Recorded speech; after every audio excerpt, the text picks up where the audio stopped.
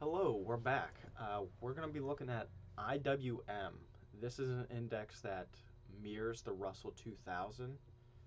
And the reason why I like this one, or at least wanted to begin tracking it, is because it follows the uh, 2000 stocks, the bottom 2000 stocks of the 3,000 largest companies. So uh, basically, the idea here is it's going to give us an idea of what's going on with those small cap type stocks, the companies that are majority below, say, like $10 billion in terms of market cap. And the thinking, of course, is those smaller companies, if we see that they're growing very rapidly, like all companies, but especially even the small caps during ever since the crash of in 20, when they grew, if we can capture one of those small cap stocks, there's there's a greater likelihood that when one of those starts to pop, it's going to pop very rapidly, especially compared to a bigger company that's already well developed. Because a company that makes maybe $1 billion in revenue, it's very easy for them to go from 1 billion to say like 5 billion, or if that number's too big, to go from say 500 million in revenue to $1 billion in revenue, because most companies, their total addressable market is very large. And so if all of a sudden they have some innovation or some sort of just competitive advantage to other companies in the market, they could easily take shares off of another company. And I think a good example of that would be AMD and Intel. Intel dominated the computer market, the semiconductor market, and then all of a sudden they started slacking off and thinking that they could just go in cruise control for a number of years. And so they kind of stopped innovating as much. And what happened? All of a sudden, AMD, who's a player for a long time, all of a sudden they continued to innovate, and just by taking, say, a 5% market share from a company like Intel, because AMD was so small, that 5% market share that they took, that drove their stock price through the roof. Because 5% to Intel, maybe they lost a couple $1 billion, and to a company that large that was like 20 or 30 billion, yeah, you saw it, but it's not like it ruined the company. But for someone like AMD, who at the time was making maybe $1 or $2 billion, to steal $1 or $2 billion from a competitor, I mean, they just doubled, if not tripled, in that same period, because they were so small to grow so rapidly like that. And so that's kind of the thinking here. That's why we want to track these.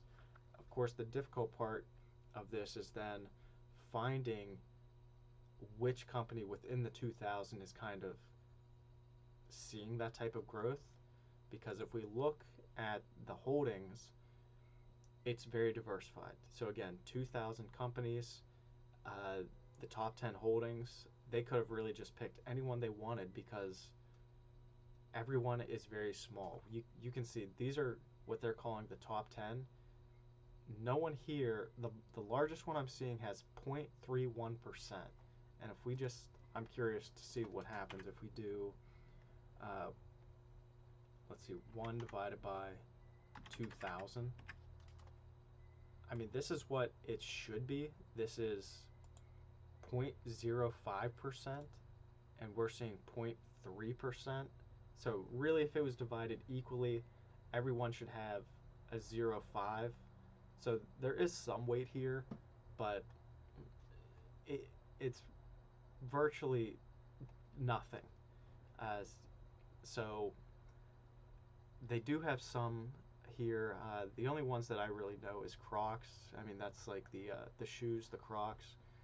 I don't know any of these other ones, not off by heart. Um, Not that I couldn't look into them, but that's kind of the idea of why we want to look at this, and just kind of get a sense of what's going on with those smaller cap stocks. So just we'll start off just like normal. We'll draw in a couple horizontal lines here to kind of see what is the bottom. It seems like 162 is the bottom. We'll mark out the peak. Oh, That's not what we want. We want the horizontal line. This peak at around 239. If we were to draw in a what seems to be, this line is speaking to me right now, 196. That seems to be like the new sell point, and I could maybe bump that up just a little bit to 198. That seems to be like the new sell point because it's not necessarily trending down, but it does seem to be bouncing between these lines. So if I were to draw in a buy point, I think that's kind of ideal right there, about 172, and we're very close to that. As I've kind of been catching up with, just learning about the market, it seems like a lot of people feel like the market as a whole is going to trend downwards for the next, uh, just the remainder of the first half of 23. So if that's the case, uh, I'm not necessarily going to write off the whole year, but understanding that, maybe what's going to happen here is it's going to continue trending downwards for the next couple months. If that's the case, then that just means it's probably we're going to see better times to buy. But just right now, that is my point that I'm looking at. And then if we were to draw in like a fair value type line, I can already see something that I'm interested in right about here, right around 186. And I'm just basing that off the fact that it did act as resistance 2 times in its most recent period, back in June of 22 and most recently in November of 22. And right now, I guess even most recently in February, just last month, it kind of just bounced between that fair value and the sell point, and then it just crashed through it. And now it's very close to the sell point. So my initial impression is it's currently at 176. My buy point would be at 172. A sell point would be 198. And then I'll just throw in today's date. So this one, I'd be interested in buying. I feel like we'll go back to a monthly chart just to see. Overall, it seems like it's in an uptrend. We'll see if we can kind of capture most of this. Like right about here seems to be the bottoms. Maybe it just grew very quickly, too fast during this period, and now it's just coming back to reality. But ideally, it would continue to trend upwards. And then if we want to kind of catch the highs here, the highs would be about like that. So maybe it just kind of went outside of its range, and now it's coming back to reality. And so if we zoom back into the weekly chart, kind of at a great spot in my opinion. It's near our green buy point. It's at the bottom end of the uptrend line in purple. I think now is a decent time to buy. I wouldn't be opposed to that. I think uh, sometime this week I will make a purchase in this and just kind of see how it plays out. Won't go all in, of course, just maybe a share or two.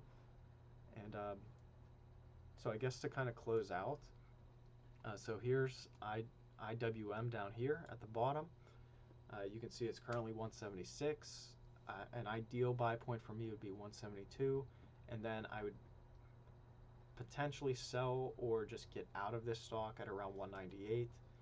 But again, the thing is, it's clearly in an uptrend.